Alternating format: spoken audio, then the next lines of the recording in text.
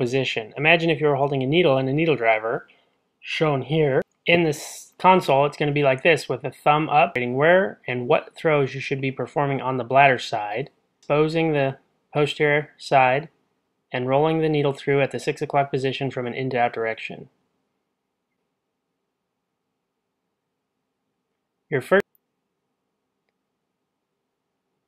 Here is how this will look if you're imagining holding it on a needle driver.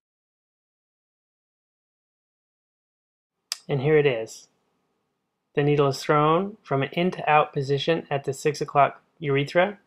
My hand is now rolled 180 degrees. In order to complete the throw, reach down and grab it with the left hand and complete the roll with the left hand, as shown.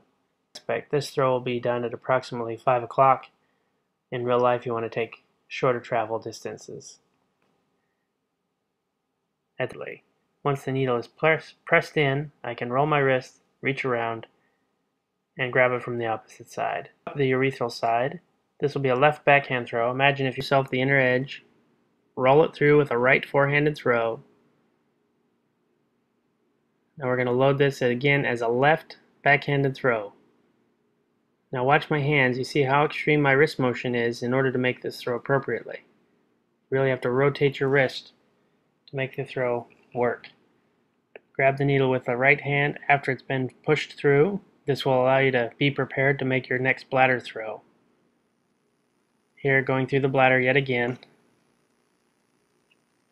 And we'll do one more of these left backhanded throws through the right upper quadrant of the urethra.